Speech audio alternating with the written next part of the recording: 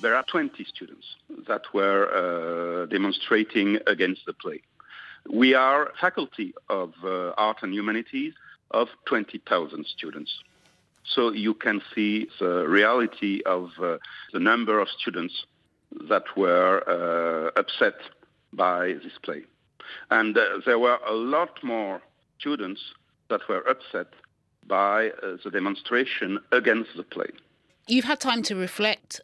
With the benefit of hindsight, Mr. Tallon, would you, the director of the play, anybody within the Faculty of Humanities there at Sorbonne, have gone about this differently?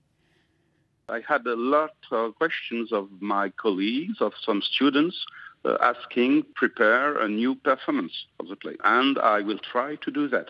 We are against brutal barbarity. And the role of university is to fight against that. And we will not fight with violence. We will fight just showing this play. We cannot accept this form of censorship from persons that have no moral or intellectual authority.